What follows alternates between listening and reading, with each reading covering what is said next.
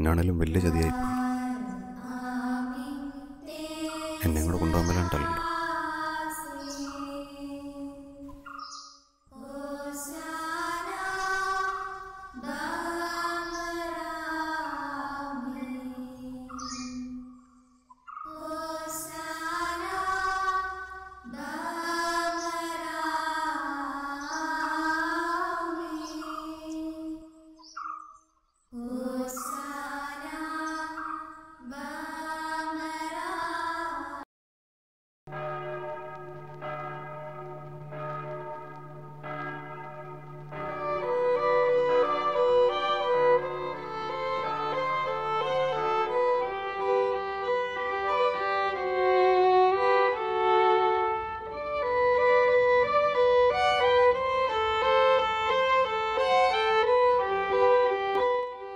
ഇത് ഇവിടുത്തെ വികാരി റവറൻ ഫാദർ മാത്യു പോയിപ്പറയുംപുരയ്ക്കൽ.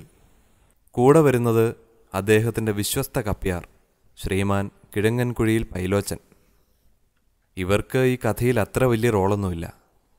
പിന്നെ പള്ളിയും പള്ളിമുറ്റവും ഒക്കെ അല്ലേ, ചിലപ്പോൾ ജീവിതത്തിലെ നിർണായക ഘട്ടങ്ങളിൽ ഉപകാരപ്പെട്ടേക്കാവുന്ന ഒരു ഉപദേശവും കിട്ടിയെന്നിരിക്കും. നമുക്ക് നോക്കാമല്ലോ.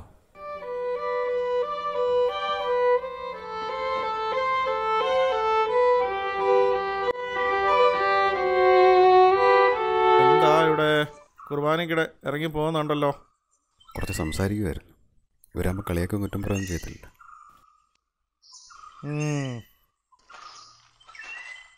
നല്ലൊരു പയ്യനായിരുന്നു, പഴച്ചു പോയി. എന്താ? അല്ല, സാധാരണ ഈ ഡയലോഗാണല്ലോ. സാധാരണ ഡയലോഗ് ഒന്നും ഇവിടെ വേണ്ട.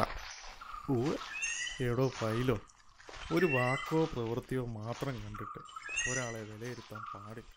മനസ്സിലായോ?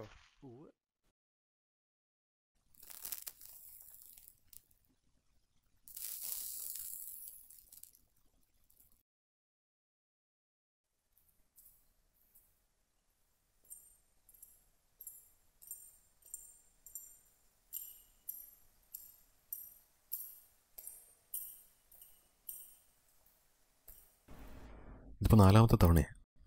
എല്ലാത്തിനും പരിചയമുണ്ട്.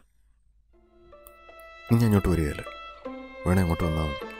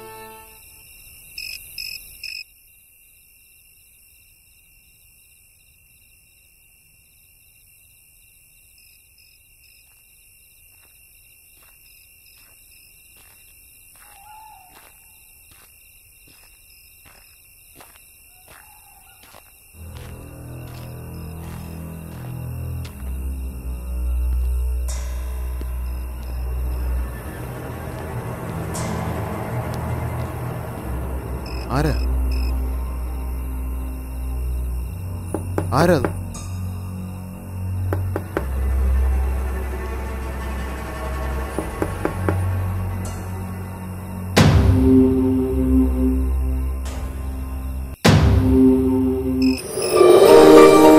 പേടിക്കണ്ട, ഞാൻ മാലാഖയാ. മാലാഖ? ഏത് മാലാഖ? മിഖായേൽ മാലാഖ. ഇങ്ങോട്ട് വരാൻ പറഞ്ഞില്ലേ രാവിലെ പള്ളിയിൽ വെച്ച്? അതാ വന്നത്. നിങ്ങൾ ഈ പണഞ്ചിപ്പിക്കുന്നല്ലോ നിന്ന് മനുഷ്യ അങ്ങനെ നേരെ നോക്കും. വെട്ടമൊന്ന് കുറയ്ക്കാവോ? എന്തിനാ വരാൻ പറഞ്ഞേ? അതിപ്പം പെട്ടെന്ന് എങ്ങനെ പറയുന്നത്? ഒന്ന് അകത്തോട്ട് വരാവോ?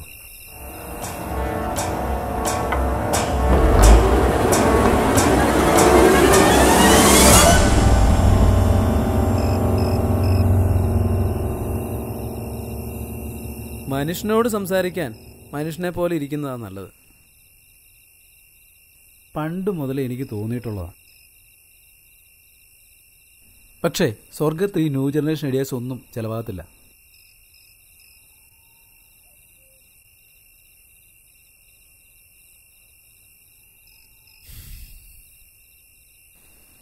ഇതന്നെ ഇങ്ങനെ എങ്ങനെ ഇങ്ങനെ കറുത്തിരുണ്ട്? പിന്നെ എങ്ങനെ വേണം? അല്ല, വെളുത്തതല്ലേ? അതിനിതിനു മുമ്പ് നീ മാലാഖമാരെ കണ്ടിട്ടുണ്ടോ? ഇല്ല. പിന്നെ നിന്നോട് ആരാ പറഞ്ഞു ഈ മാലാഖമാരൊക്കെ വെളുത്തായിരിക്കുന്നെന്ന്? അല്ല, പടത്തിലൊക്കെ. പടമൊക്കെ നിന്റെ ആൾക്കാർ വരച്ചുണ്ടാക്കുന്നതല്ലേ. കറുപ്പുണ്ടെങ്കിലേ വെളുപ്പിന് പ്രസക്തിയുള്ളൂ. രാത്രിക്ക് പിന്നാലെയാണ് പകൽ വരുന്നത്.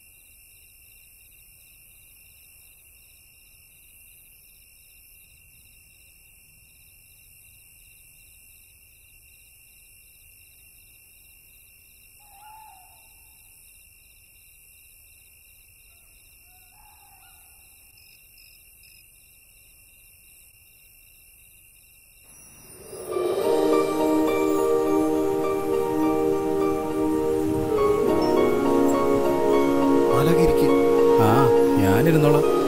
നീ പറ, എന്താ നിന്റെ പ്രശ്നം?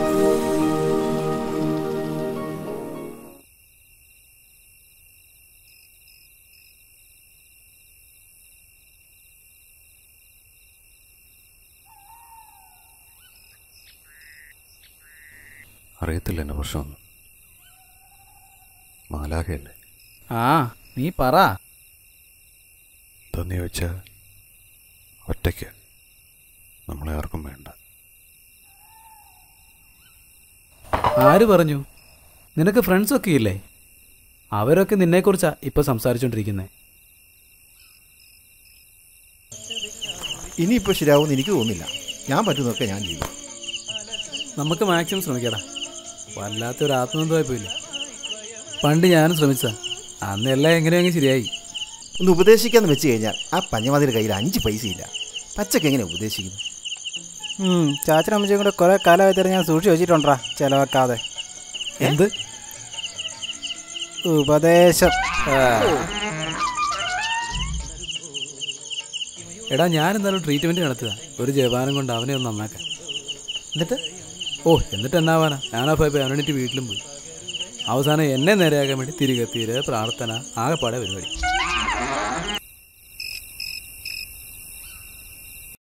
മനസ്സമാധാനം കിട്ടുമെന്ന് പറഞ്ഞാൽ പണ്ട് നമ്മളതൊന്ന് പാട്ട് പിടിപ്പിക്കാൻ പറ്റില്ലേ? എന്നിട്ട് എന്തായി?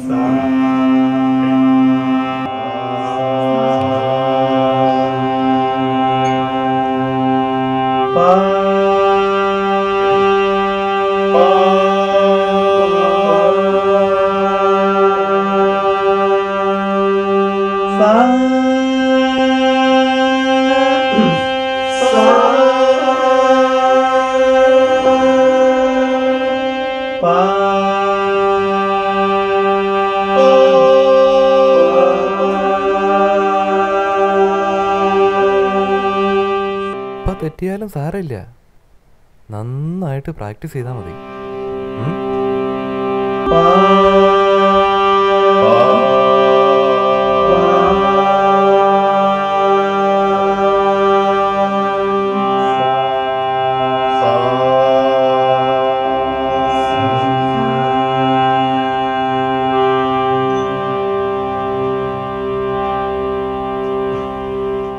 ഞാനില്ല.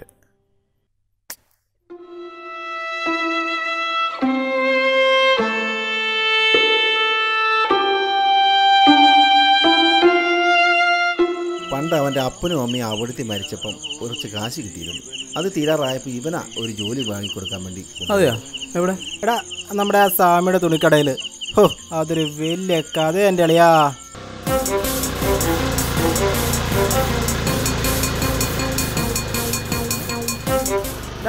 ഒരു 10,000 രൂപ കിട്ടും.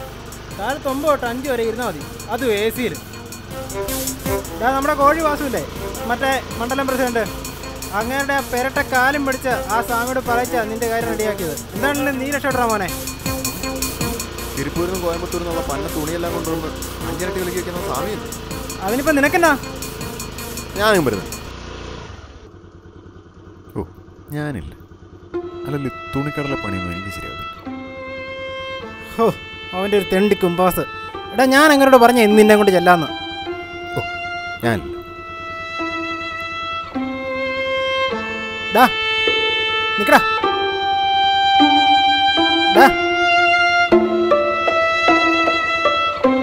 ഡാ വാടാ. അവൻ്റെ ഒരു ഇൻഫാരിറ്റി കോംപ്ലക്സ്. എടാ ഇൻഫീരിയോറിറ്റി കോംപ്ലക്സ്. എന്തുകൊണ്ടുവാണെങ്കിലും അത് മാറിയിട്ട് നമുക്ക് എന്തെങ്കിലും ചെയ്യാൻ പറ്റും. ഫ്രണ്ട്സാന്ന് വെച്ച് ചാകാൻ പറ്റുമോ? നമ്മൾ ചാവൊന്നും വേണ്ട, അവൻ വേണ ചത്ത് രക്ഷോട്ടെ.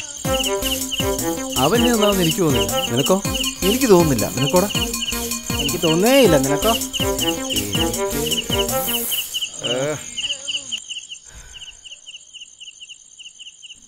ആ അത് പോട്ടെ. രാവിലെ പള്ളിയിൽ എന്നായിരുന്നു പ്രശ്നം?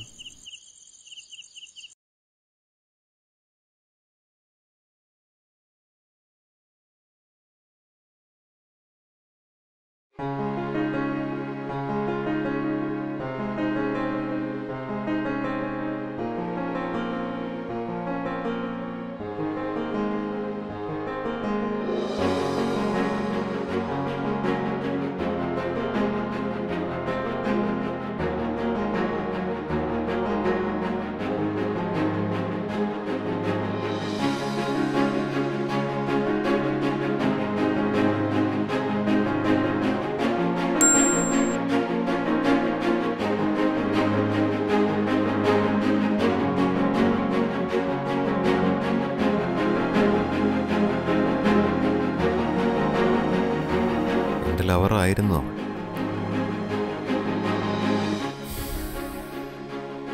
ഞാനവൾക്ക് ബ്രദറും. അപ്പോൾ ഇതാണ് നിന്റെ പ്രശ്നം. ഇതു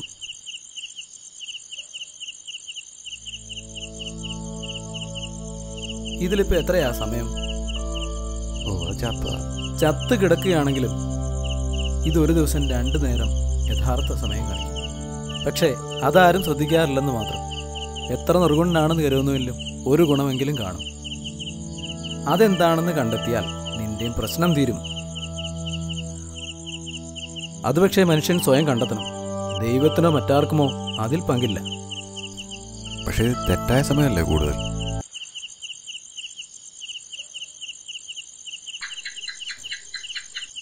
ഈ സ്വഭാവ കുഴപ്പം ഒന്ന് മാറ്റിത്തരാൻ പറ്റുമോ?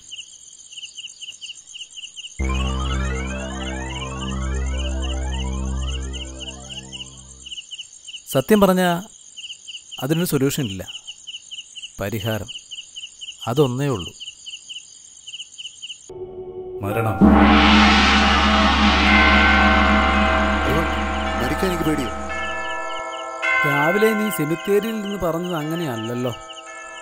ജീവിക്കാൻ എനിക്ക് കൊതിയ, പക്ഷെ ചിലപ്പോൾ പെട്ടെന്ന് മരിക്കണമെന്ന് തോന്നും.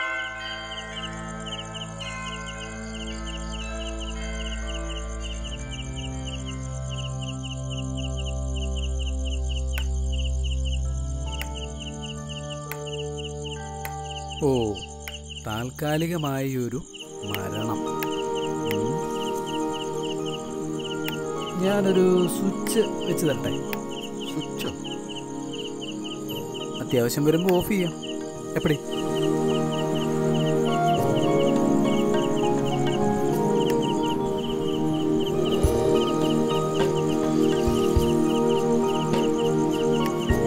ഇഷ്ടമായെങ്കിൽ ലൈക്ക് ചെയ്താടോ മാഷേ. നിനക്കത് കിട്ടിക്കഴിഞ്ഞു.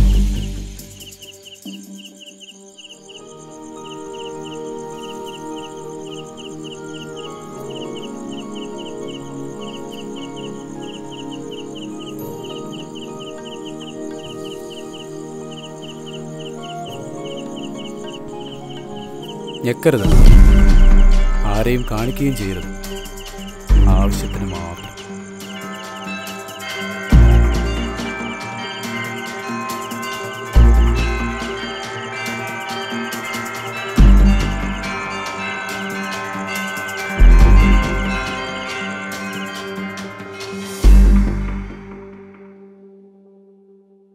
ചാകാത്ത ക്ലോക്കുകൾ നാട്ടിൽ വേറെ പലയിടത്തും ഉണ്ടായിരുന്നതുകൊണ്ട് തട്ടും തടയുമില്ലാതെ സമയം മുന്നോട്ട് പോയിക്കൊണ്ടിരുന്നു. പഴുത്ത പ്ലാവില വീഴുന്നത് കണ്ട് ചിരിച്ച പച്ചപ്ലാവിലകൾ പഴുത്ത് നിലത്ത് വീണ് അളിഞ്ഞു. പിറ്റേ ദിവസങ്ങൾ തലേ ദിവസങ്ങളെ കോക്കരി കാട്ടിയും കൊഞ്ഞനം കുത്തിയും ഭയപ്പെടുത്തി ആട്ടി ഓടിക്കുന്നത് തുടർന്നുകൊണ്ടിരിക്കുന്നതിനിടയിലും അയാളുടെ ക്ലോക്ക് ചത്തുതന്നെ കിടന്നു.